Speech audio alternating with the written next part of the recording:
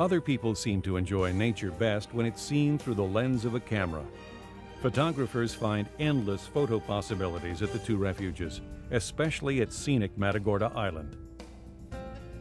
The Texas Parks and Wildlife Department operates a ferry to the island from Port O'Connor, Texas. People can also take privately owned boats to the island, which has windswept beaches and a picturesque lighthouse. The lighthouse, made of cast iron, was erected in 1852 after a series of shipping disasters in the area.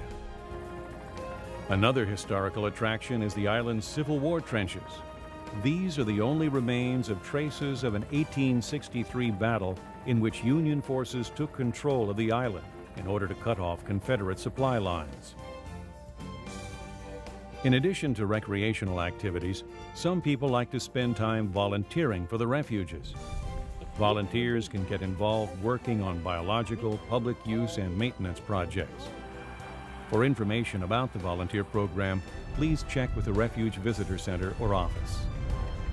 No matter what visitors choose to do at Aransas or Matagorda Island, they can't help but be struck by the unexpected beauty and profound tranquility that greets them here.